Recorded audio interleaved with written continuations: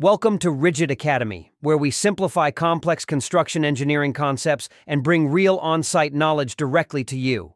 In today's video, we're exploring one of the most essential and important topics in modern construction: the basics of steel structures on a construction site. Steel structures form the backbone of countless projects worldwide, from industrial warehouses and bridges to stadiums, skyscrapers, and modular buildings. Whether you're an aspiring structural engineer, a site supervisor, or a construction manager, understanding how steel structures are planned, fabricated, assembled, and maintained will give you a huge professional advantage. So grab your helmet, put on your safety boots, and let's dive deep into the fascinating world of steel construction. Section 1. What are steel structures? Let's start with the basics. A steel structure is essentially a framework made up of steel members: beams, columns, trusses, girders, and connections that work together to resist loads and transfer them safely to the foundation.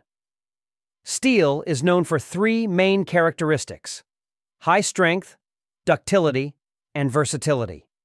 Unlike concrete, which mainly resists compression, steel can resist both tension and compression effectively.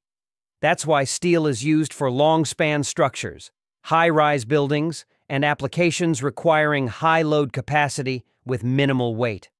From a design perspective, steel structures are also modular, meaning they can be fabricated in workshops and assembled on-site like a giant 3D puzzle.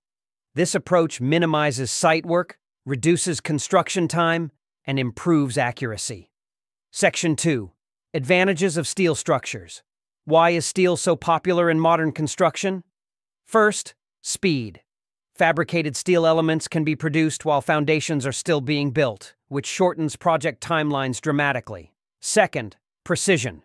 Every beam, column, and bolt hole is cut and drilled using computer-controlled machines following detailed shop drawings. Third, sustainability. Steel is one of the most recyclable materials on Earth. Almost all structural steel used today contains a percentage of recycled content. And finally, adaptability. Steel structures can be modified, extended, or even dismantled and reused, a major advantage for temporary or modular buildings. Section 3. Key components of a steel structure. Let's break down the main components you'll encounter on a construction site. Columns. These are the vertical load-carrying members. They transfer the loads from the beams and floors above to the foundations below. Beams. Horizontal members that carry loads such as slabs, roofing systems, and equipment. Girders. Larger primary beams that support smaller secondary beams. Bracings. Diagonal members that resist lateral forces caused by wind, earthquakes, or crane movement. Purlins and girts. Smaller elements that support roofing and wall cladding. Connections, bolts, welds, and gusset plates that tie everything together. And finally, base plates, thick steel plates placed between the column and the concrete foundation. These ensure proper load transfer and alignment during installation. Each of these components is part of a carefully coordinated design that must meet safety, strength, and serviceability criteria defined by structural codes. Section 4. From design to fabrication. Before any steel member reaches the site, it goes through several stages: design, detailing, and fabrication. During the design phase, structural engineers analyze loads such as dead loads, live loads, wind, snow, and seismic forces.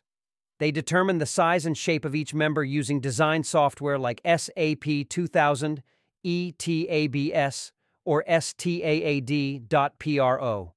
Next comes detailing, where each component is drawn precisely in 2D or 3D using programs like Tekla Structures or AutoCAD.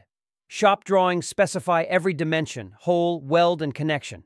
In the fabrication phase, steel plates and sections are cut, drilled, welded, and painted in a controlled workshop environment. Dimensional tolerances are extremely tight, often within a few millimeters, because small fabrication errors can lead to major alignment issues on site. Section 5. Transportation and handling. Once fabrication is complete, the steel members are transported to the construction site. Each element is labeled with an identification number corresponding to the erection drawings. Handling and transportation require special attention, especially for long beams or heavy columns, to prevent bending, twisting, or coating damage. Before unloading, site supervisors should ensure there's a designated storage area, level ground, and sufficient access for cranes and forklifts. Remember, proper planning during logistics can save days of rework and prevent costly mistakes. Section 6. Erection process on site. The erection of a steel structure is one of the most critical and visually impressive phases of construction. Here's a step-by-step overview of the typical process. Foundation preparation. The site team checks anchor bolts, base plates, and concrete levels. Accuracy here determines how smoothly the entire structure goes up. Column erection. Using cranes, columns are lifted and placed on their base plates. Temporary supports or guy wires are used until the structure stabilizes. Beam installation. Beams are then lifted and connected to columns using high-strength bolts or site welds. Proper alignment and leveling are verified using total stations or laser levels. Bracing and stability. Bracings are installed to ensure lateral stability. The structure becomes self-supporting as more frames are connected. Decking and cladding support. Once the primary frame is complete, secondary elements like purlins, girts, and decking sheets are installed. Final bolting and welding. After alignment is confirmed, all bolts are tightened to the required torque, and welds are completed. During this stage, communication between crane operators, riggers, and engineers is vital. Every lift must follow a safe lifting plan with clear hand signals and load charts. Section 7. Connections, bolts, and welds. Connections are the invisible heroes of a steel structure. They ensure that loads flow smoothly from one member to another. There are two main types of connections, bolted and welded. Bolted connections are the most common in field assembly. They are quick, reliable, and easy to inspect. Bolts are usually of high strength, grade 8.8 or 10.9, and tightened using calibrated torque wrenches. Welded connections provide continuous joints and are typically used in fabrication workshops.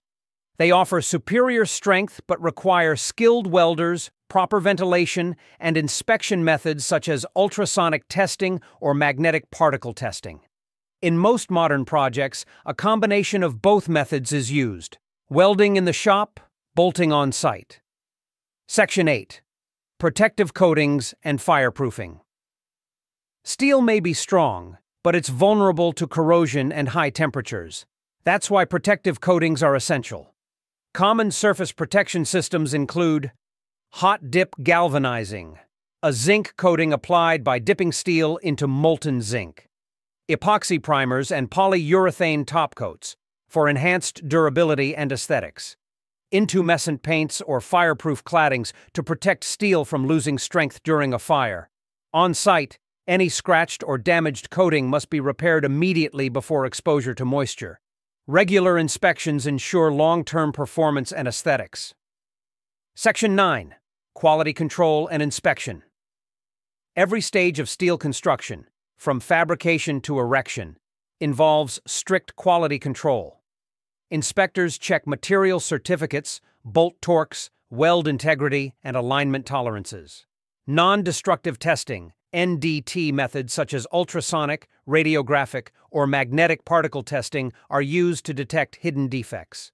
Proper documentation is key. Every inspection, repair, or modification must be recorded in the quality dossier before final handover. Section 10. Safety considerations on site.